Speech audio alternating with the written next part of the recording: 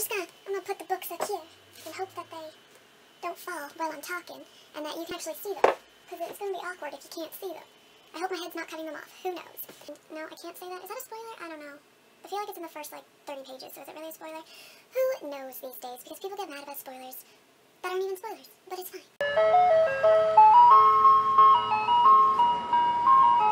Hey guys, it's Jay, and today I'm here with a review of Slammed by Colleen Hoover and also Point of Retreat by Colleen Hoover. I'm just going to throw them in together as one to make it easier for myself. I absolutely loved Slammed. I loved it so much. It was super good.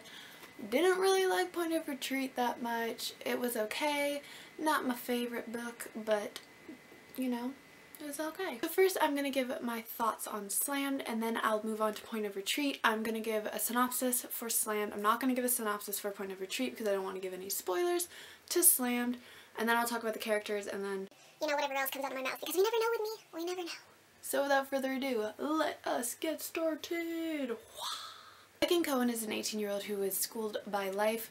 She just lost her father unexpectedly, and now her mother is moving her and her 9-year-old brother Kel to Michigan, away from everything she's ever known. On the first day that Lake moves in, she meets Will, her next door neighbor, who just so happens to be extremely attractive and very charming. It was basically love at first sight, especially for Will's little brother Coddler and Kel, who instantly become best friends. When Will asks Lake on a date, she is more than ecstatic, especially when it goes so well. Unfortunately for the two of them, they have to end their romance before it even begins because of something that comes up. I know I say I hate insta-love because I do, but something about Will and Lake, it just hit me right in the feels. It hit me right where it hurts. One of my biggest pet peeves, I hate insta-love. This is the reason why I'm only giving it 4.5 stars. I hate insta-love, but they were so cute together and it drove me insane. They were adorable together, even though I think that Will was kind of annoying at times for the emotional roller coaster he put Lake through. It wasn't fair, and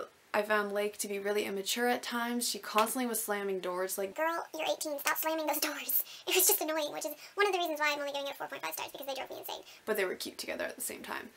It was a confusing mess in my heart. It was so confusing. I did really enjoy the plot twists though. It kept me engaged in the story when it started to get boring and it started to become like same old stories that gets told over and over again.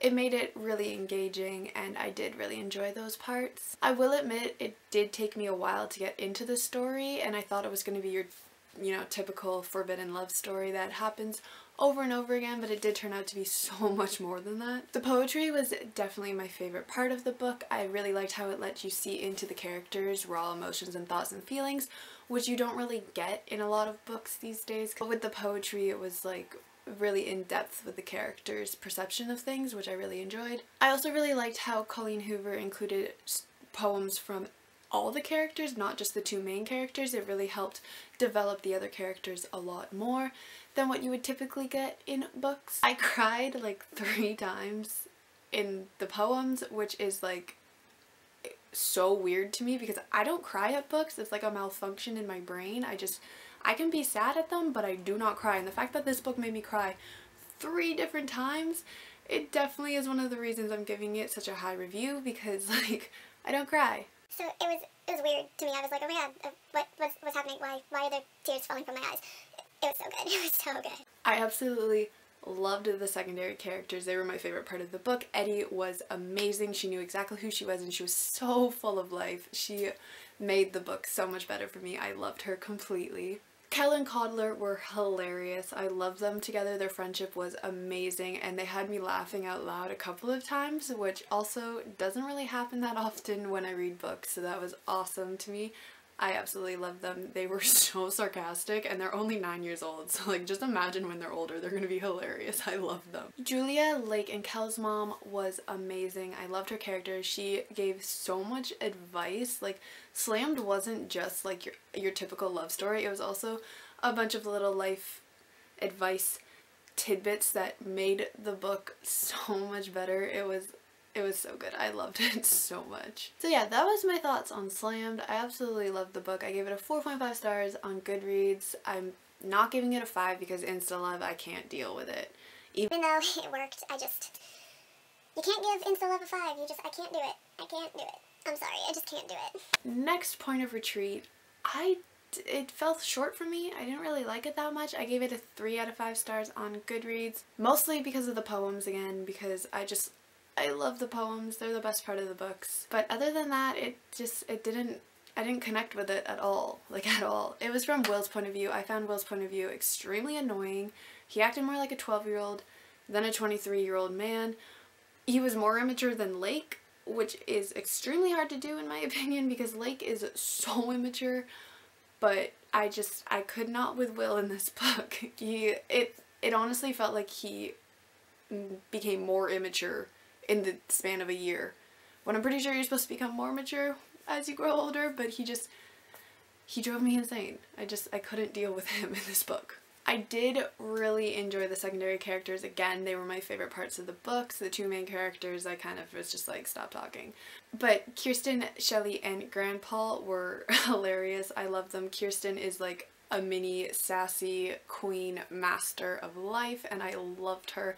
Shelley was so good. She kind of replaced Julia and made it a lot more enjoyable because she was the one giving the life lessons, which I really liked in Slammed, so I really liked in Point of Retreat. The only reason I'm giving the book 3 stars instead of 2 stars is because of the poetry. I loved every single one of them. Again, they're my favorite parts of the book.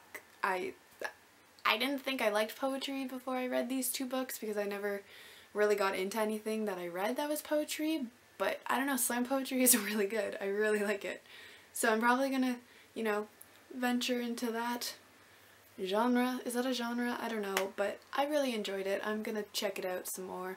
I feel like Colleen Hoover is kind of like a hit and miss author. A lot of people like all of her books, but then a lot of other people don't like all of her books. I read 2 and I liked one and I didn't really like the other, so I don't know. I'm hoping to read more Colleen Hoover. Right now, I'm in the middle of Hopeless. I'm enjoying it so far. So yeah, that was my review. I hope you enjoyed it. Let me know if you've read it down below. Let me know your thoughts because I would love to discuss them with you. And I will see you in my next video. Goodbye! This video is probably going to be super rambly because I never get my point across. I just ramble. I just keep talking and then my thoughts don't make sense. I'm sorry. Try to interpret what I'm saying. I love Slammed. I didn't really like Point of Retreat at the end. Alright, bye.